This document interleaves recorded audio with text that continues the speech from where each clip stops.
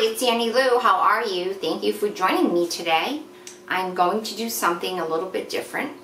I have been seeing all of the unboxings for the art boxes, art snacks, and as much as I like them, there is stuff in there that I just probably would never use. So what I decided to do instead was to pay a visit to the Rhode Island School of Design bookstore / art store.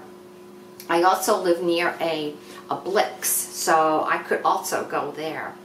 So I did end up at lunchtime going over to the Rhode Island School of Design bookstore, and I picked up some things and things that I needed, maybe a couple of things that I thought were fun to have. So I'm going to share those with you. So let's go down here and let's get the bag. Okay, so you get a nice bag. This is a new bag. They didn't have bags like this before. I am kind of surprised that they're still using plastic, but they are. So let's pull out what I have. I didn't get too much, but I got a few things. And I have my receipt here. So with tax, I spent $28.40. So I think though that the boxes that you get, I think they're, I don't know, are they close to 30? I'm not sure. But at least here I got things that I wanted. So the first thing I got was a watercolor pad that I needed. The one I used during the summer, every day, not every day, but every weekend when I went to the beach, is filled. So I like that and I needed that. So the next thing I got was a grid ruler. I use these all the time, and I actually should have left this at my office in my drawer because I had one at work. I don't know where it is. Sometimes people borrow my things and they don't return them.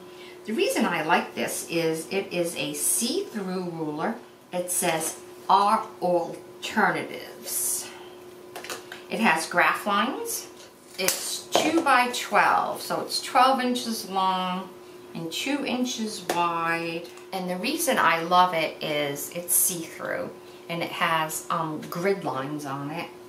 And it's so they're divided into eighths, so actually there's 16/8, which equals 2 inches. And you can put this down, and I just use it a lot. I like those grids. I like the lines going across.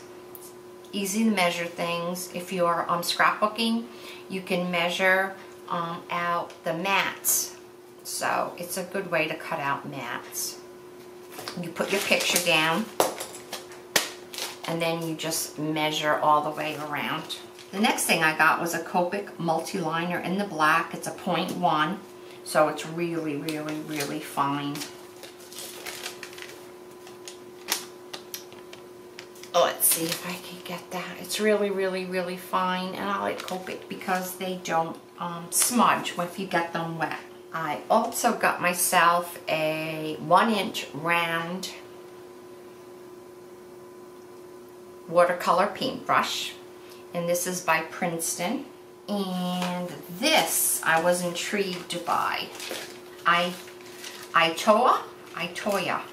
I have not seen this brand before. These are nib pens, and they're not refillable. They're ready to go. So let's try them out. They're in black. Okay. You know, I like it. Yep, it's good. So that is a fountain pen. And you get 2 in the package. And I believe they're the same size. Oh, one's blue and one's black. Great. And I think that was it. So let's see. The pad was $5.40. The 1-inch round was $8.25. My ruler was $1.65. And the pens were $7.25. And the black Copic pen was $3.99. So these are all things that I am definitely going to be using. Well, thank you for joining me. It's kind of dangerous sometimes to live so close to either, you know, the Rhode Island School of Design bookstore or a Blix. Blix is just a little bit further down the road. You take care. Thank you for joining me.